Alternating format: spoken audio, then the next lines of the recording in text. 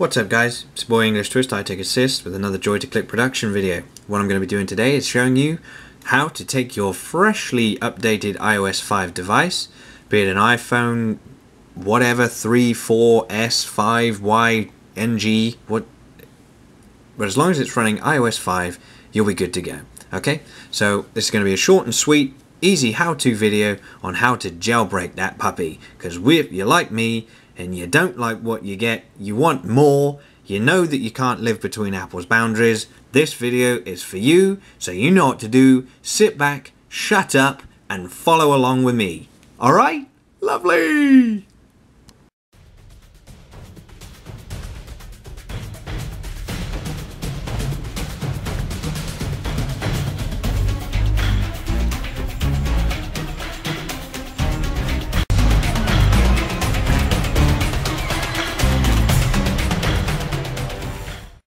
Alrighty then, alright, let's kick this off guys. First things first, what you're going to need to have, freshly updated version of iOS 5. Go ahead, punch your iPhone or iPad into the iTunes, latest updated iTunes of 10.5 and update it to a new firmware. I would suggest you just restore it, get rid of all the old skeletons and have a fresh. That's what I like to do. Following that, you're going to need to download an independent iOS beta 7 firmware. Okay, I'll have links for that in the description, so no worries, don't even fret, it's all taken care of for you. Your boy englishtwist has got your back.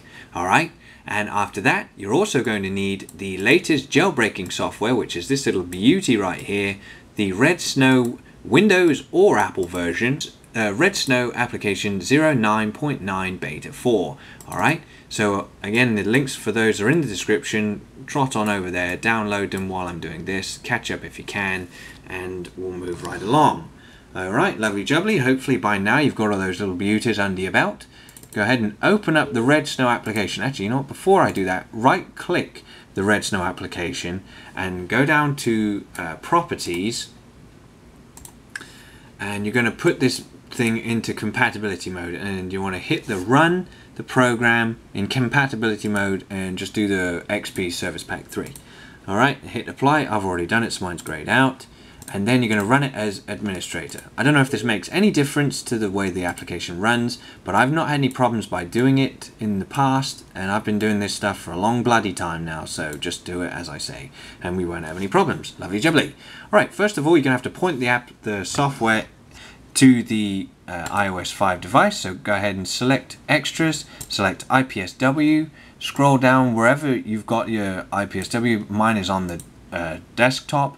I remember I said to you that beta 7 version, okay? Don't point this at the official iOS 5 firmware, okay? So select if it's iPhone 4, it's going to be iPhone 3, 1 underscore 5.0 underscore 9 alpha 5313 echo restore IPSW. Okay, so hit OK on that. So you're going to get the acknowledgement that you've pointed it and it's correctly identified it. So now you're going to hit back on the Red Snow software and you're going to jailbreak. Alright, you're going to get this patching kernel rubbish. Let me just bring it back real quick so you can see my iPhone in the view as well. And you're going to do check box down here that says install Cydia. Hit next. It's going to give you the DFU prompt. You're going to hit next and you're going to follow the on-screen display. Okay. First of all, it says to turn off your phone, so let's turn off my phone. There we go. Turn off the bugger. Give it a second. I'll come back to you and it will now be off. Okay, now it's off. Let's go ahead and hit next and do it on-screen display. Hold the power button for 3 seconds. There we go, that's done. Now without releasing the power button, also hold down the home button, that's the button center, for 4 seconds. So I should do both of this. Okay, then it prompts you to release the power button, and without releasing the home button, continue to hold it. Okay, and then it will tell you that it's done, and you're going to release the home button, as you can see. Let it do its thing. Waiting for reboot. As you can see, downloading jailbreak data. And this is going to take a lengthy time, so I'm just going to skip ahead of this and we'll come back to it when it's done. Alright, Alright guys, so now we're back and it's done with its thing. Let's go ahead and unlock it, and you'll see that you have a white Cydia application. So without further ado, before we bugger around with it, because it will not work, you're going to come back to your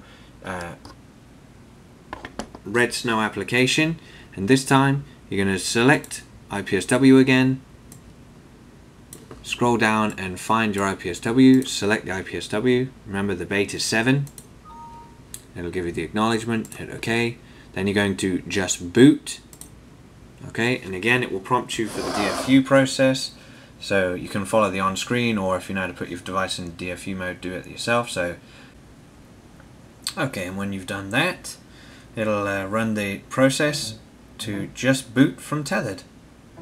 Again, this is a tethered jailbreak, so you have to bear with us until we get the untethered version.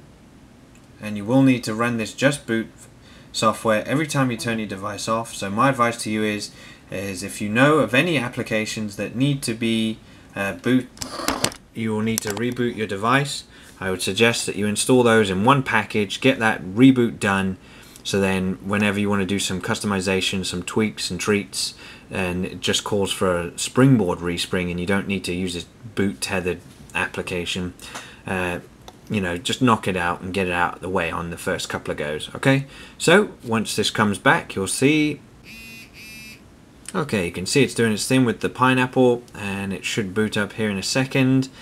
We'll have our freshly jailbroken iOS 5 device. Give it a second because it will be laggy. There we go. Lovely jubbly. Go to the screen and boom, there she is. There is our Cydia icon. Fully functional iOS 5 with the drop down menus, as you can see. Let it load, and Bob's your uncle, Mary's your aunt. There you go.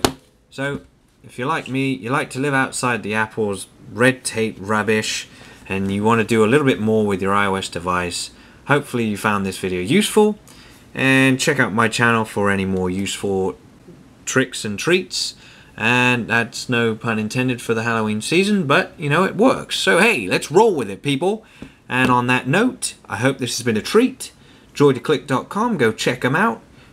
Check out my other videos, and until then, get at English T Tweets on Twitter and shout out. Like this video if you want. Alright? Goodbye.